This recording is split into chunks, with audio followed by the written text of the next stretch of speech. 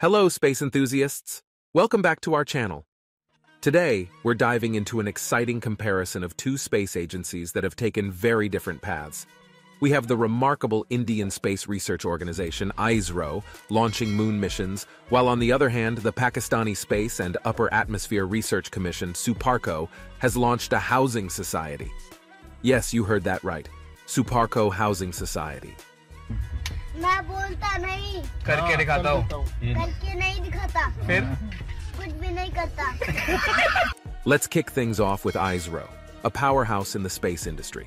With groundbreaking achievements like the Chandrayaan missions, ISRO has consistently shown its commitment to scientific exploration and innovation. In a bold move, ISRO launched its Chandrayaan missions to explore the moon's mysteries. Their dedication to lunar research has provided invaluable insights into the moon's composition, craters, and potential for water presence. Now let's shift our focus to SUPARCO. In a surprising turn of events, they ventured into a completely different realm by launching a housing society. This unconventional step has certainly raised eyebrows and sparked discussions.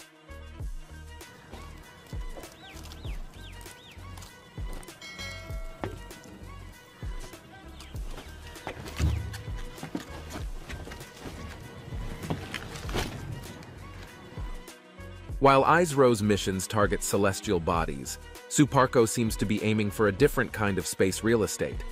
It's intriguing to see a space agency diversify its portfolio, but it also brings up questions about their priorities and goals.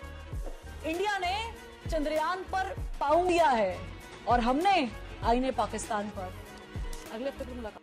Both ISRO and SUPARCO are making waves, albeit in vastly distinct ways. ISRO's advancements contribute to our understanding of the universe, while SUPARCO's housing society experiment challenges the traditional perceptions of a space agency's role. As we look ahead, it's exciting to imagine how these approaches will shape the future of space exploration. And there you have it, folks.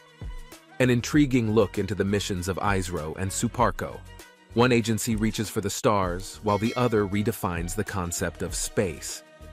The universe continues to surprise us with its diversity, just like these two space agencies. Thanks for joining us today.